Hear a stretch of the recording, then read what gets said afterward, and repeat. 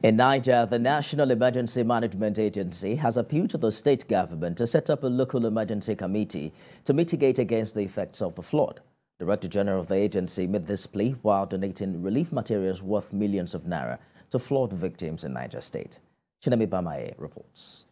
In the last couple of weeks, floods have swept through Niger and other states in Nigeria due to increased rainfall attributed to climatic change. This disaster has led to loss of lives, human displacement and loss of livelihoods for so many people. Preventing this yearly disaster has been a hard nut to crack for the government due to difficulty in resettling the people that live in flood-prone areas in alternative locations for them to build.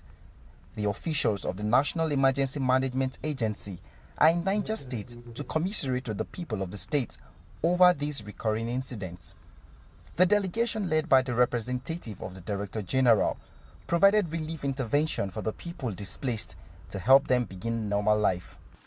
I want to use this opportunity to appeal to Niger State government to take disaster risk management to the grassroots through the establishment of local emergency management committees in every local government of the state.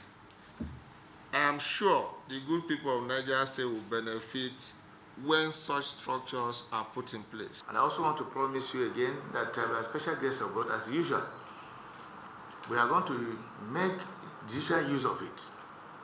Though I look at it as just it's small for now. Because where we are having thousands of people being displaced.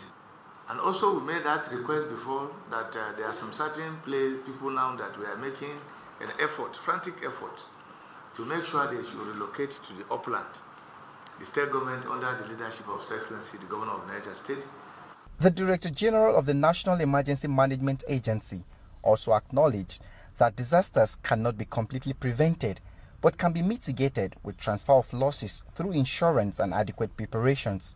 Relief materials provided included bags of rice, gallons of oil, men, children and women wears, household items and 200 pieces of sanitary pads. Chinemi Bamaye, TVC News, Mina.